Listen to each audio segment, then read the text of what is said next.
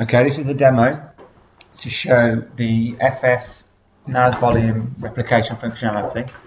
So what we've got is we've got a NAS volume on our local FS system called CLA test with a single share called CLA share. So what I'm going to do is I am going to map that as my H drive on this local machine, and you'll see there's already a file called pico1. And what I'm going to do is I'm going to replicate that NAS volume to my DRFS. I'm going to bring the volume online in DR. I'm going to make some changes. I'm going to reverse the replication. I'm going to replicate back to the original source, bring the volume online, and go from there. So first process will be to enable the replication for that NAS volume. So we're going to replicate to FS02. We're going to need to create a NAS volume. I know the size is 500 gig. It's a limitation at the moment. It doesn't automatically enter the size, so you need to know the size if you want to match it up. Same NAS volume name, CLA test, and that's going to go ahead and create that NAS volume. Then we can select that, and the replication relationship has been established. Next, what we're going to do is we're going to take a snapshot. Normally you'd have a snapshot schedule doing this, but as it's a test environment, just going to set one up and set the expiration to expire in a few hours from now. Okay, now we're going to go back to the replication tab, tasks, start manual replication, and we're going to manually replicate. So what that process is going to do is it's going to replicate any snapshots that we've got locally and any data over to our replication partner, which in this case is instance 02. So if we go over to 02 and if we go down, we can see we've got our NAS volume and the replication process is currently active. Currently there's no snapshots and there are no shares, which is what we'd expect. Just going to do a refresh. In a couple of seconds that should be online. What I'm going to do in the meantime is I'm going to open up a connection to the NAS instance 2. So 172.20.92. So we're going to drop an IP address here. 92.150, and it's going to prompt me for some credentials because this is a lab environment and there's no domain AD connectivity. So we've got a series of shares. What we'll notice when we replicate and we bring online is we can bring our share on, but we're not quite ready for that yet. So if we go back to the replication process, and we can see that's now complete, and on the DR site you can now see that we've got the snapshots to match. So on the source side we've got the snapshot we've taken manually and the replication snap, and we've got the same thing in DR. So what we want to do now is on the production site, go to the replication tab, and we need to promote the destination. What that does is it brings the destination volume online, and it also disables the replication process. Once that's complete, we no longer need this replication relationship, so we can go ahead and delete that. Now that there are two independent volumes, we should now find on the DR site that we still don't have any CIF shares. So what we need to do is go restore volume config, make sure CIF shares is enabled, and what that will do is it will browse the volume, the data within the volume, and it will create any shares that exist within that volume. So now if we return to the prompt we have here, if we do a refresh, you'll see there's a new share, which is our replicated share, and we're going to map that up as the R drive. So now we'll find on our machine we've got an a H and an I with the same content. Now we don't need the H anymore because we're going to start using in DR. So what we're going to do is we're going to go in and we're going to delete that CIF share. Any users that were pointing at that would be offline at this point. So that is now gone, and now the only access we have to our data is via our I drive, which is our DR site.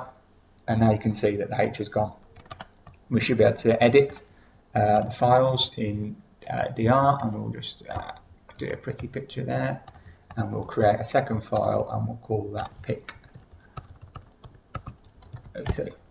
Okay, so now we've made some changes in DR, and we'll go ahead and we'll take a manual snapshot, and we'll enable expiration, and again a couple of hours from now. And what we're going to do now is we're going to set up replication in reverse. So we're going to replicate from from DR. Bear with me a second, I've taken a snapshot on the wrong side. Delete that. We're going to take a snapshot on the side we've made the changes.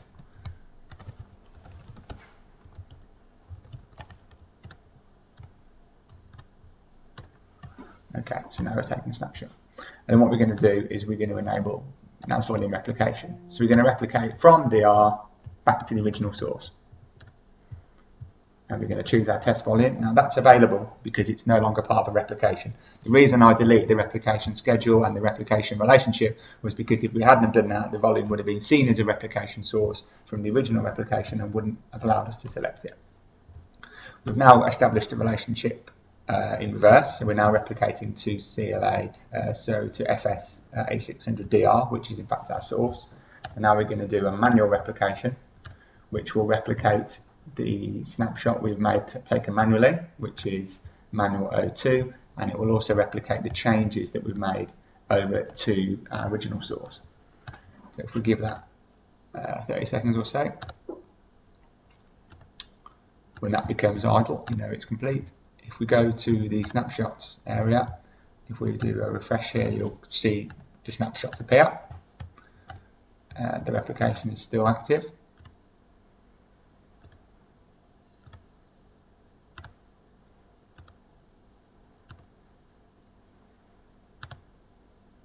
Okay, that's now complete, and you'll now see that we've got manual 02, which is the snapshot I created manually.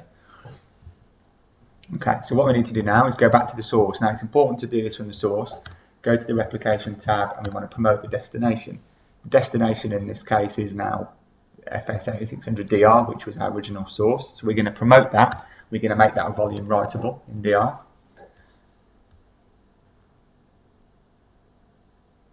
And when that completes, we're also going to remove the replication relationship between those volumes to isolate them and make them to normal NAS volumes. Then we're going to do a right click, we're going to restore volume config.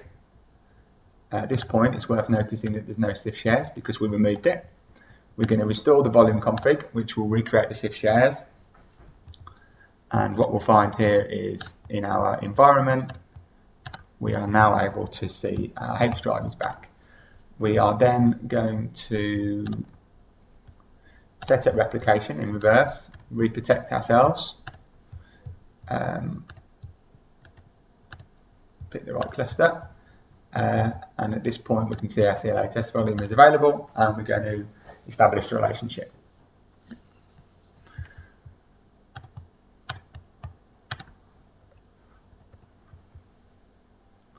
Okay, and now we'll find on our original source that our file that we had previously has maintained the changes, and our second file exists.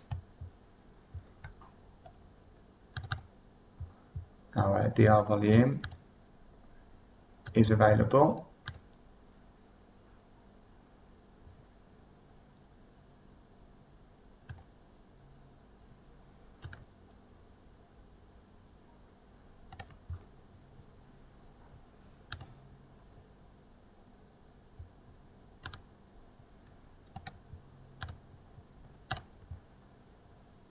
And we no longer need that share,